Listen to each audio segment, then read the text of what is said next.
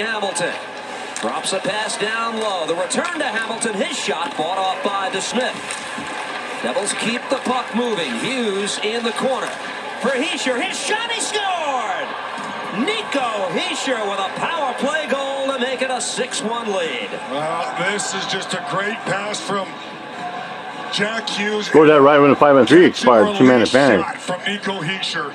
Penguins were doing a good job on the 3-on-5, blocking some Hamilton drives. Then DeSmith did make a save, but you see Brad keeps it alive. Obviously, you got 2-man advantage. You've got to get to those loose pucks and puck retrieval. And there's the pass from Hughes to Hischier. And against the grain, watch this catch and release. That is the key there. He just doesn't let DeSmith get completely set. DeSmith is way out to the top of the crease, outside of it, Cage. And that is just a perfect shot. He's in great position to make Devils still got power play. Quick release against the grain far and goes far side. 6-1 Devils. What a night for a lot of players offensively for New Jersey. Now that goal was scored after Crosby exited, so the first penalty to Jeff Carter is wiped out. 2-minute power play for the Devils here, as it's played across and settled once again by Mercer. And now 1:35 left on the penalties to Jeff Carter. Tomas Tatar starts up with the man advantage here. Sees traffic in the neutral zone and plays it ahead. Devils try to pick up Zacha, but that's broken up. Can make the case that the Devils' 2 best games this season have been played in this building. Remember, there was that proud 4-2 win earlier this year, just after Jack Hughes suffered the dislocated shoulder, and they found a way against a loaded Penguins team that night. Well, they had the 8 days off. They had a team meeting, and obviously it's paid dividends. These guys came hungry, ready to play. 3 goals in the first 6 minutes and change in the first period. Penguins came flying in the second. They get a goaltending performance. Still 9:21 left, but a comfortable 6-1 lead. And Nico Daws, I mean, finish it off right. Support him as well through the Devils' defense, and because this kid's confidence can really be raised from a performance like this. He's made a lot of good saves at key moments in the hockey game. Nathan Bastian on the puck, plays it back. Hamilton with the dish, and a quick shot by Hughes is blocked out of play. Finally, trivia answer time. Which 2 players recorded assists on Sidney Crosby's first NHL goal? Okay, I'm going Mark Recchi. Okay. I'm going Mario Lemieux on the other one. I guessed when you told me that. I don't know the other one. This is tough. Recchi, Ziggy Palffy. Whoa. I assume when you said he's in the building, Can't, so good get by you. What a player, Mark Recchi. Off the draw. Penguins control, but can't get it out. That guy was a good lead player back in the day, too, Ziggy Palffy. And now to center, where it's pushed ahead and taken back by the Devils. Here's Jesper Bratt. Set the tone for the Devils here tonight. Pass across. Now McGinn for Rodriguez with 8.5 to go. Likely in the tilt as that's steered away by Dawes. I remember Ziggy Palffy. He played in the mid-90s for the Islanders. He played a little bit for the Kings. I remember that, too. For Letang. He'll play it across. Teams are back to even strength after the extended Devils power play. Deflected into the corner. Time here for Jesper Boqvist to play it ahead.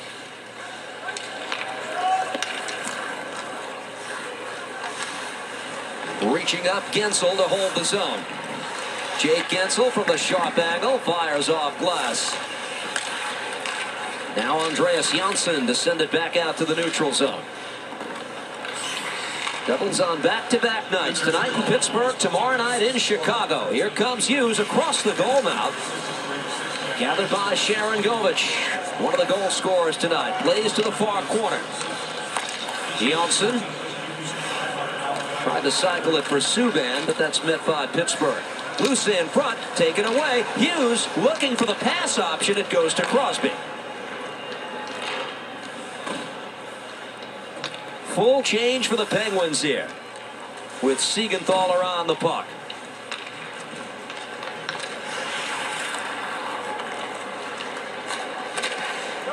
Sent in off Hughes' stick. Tricky puck is handled by DeSmith. And now Dawson Mercer. He's taken back by the Penguins and out to center. Michael McLeod.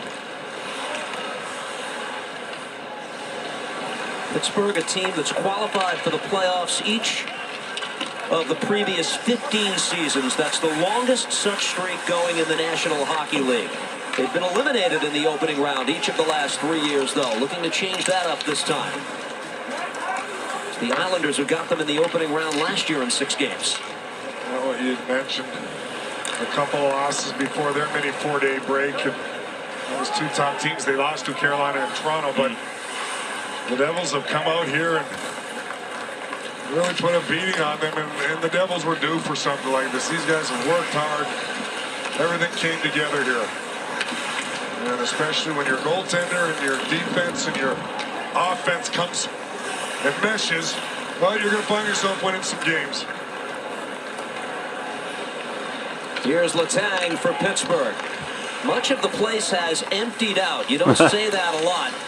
A shot is redirected, possibly off Dawes. There was traffic in front, and taken here by the Devils again. Penguins had a remarkable 633 consecutive game sellout streak that ended earlier this year. Obviously, the world has been a much different place over the last 2 years. Here's Ty Smith thanks to pandemic. With Zacha chasing, and Bratt deep in the zone. The Penguins are on the puck. Foot race into the Devils' zone. I remember all the times when the Kings used to sell out. Oh my goodness, they sold out like every game for like 4 or 5 years in a row. Zach Aston Reese checked in the corner, but the Devils can't get it out. Ruhwedel to play it back in deep. Game moving quickly now. Under 5 minutes to go in the third. And just watching the battles down low with the Devils up 5. I mean, you have to continue to compete, and the Devils certainly are in their own zone. I love that. They want to play a complete 60-minute game here. Mercer gets spun around. Watched by Boyle, but the puck comes to Hughes. Here. Sorry, Ken. What I mean by that is, you know, you're up 5. You may let your guard down a little, and obviously you're going to play a little tighter, more conservative because the other team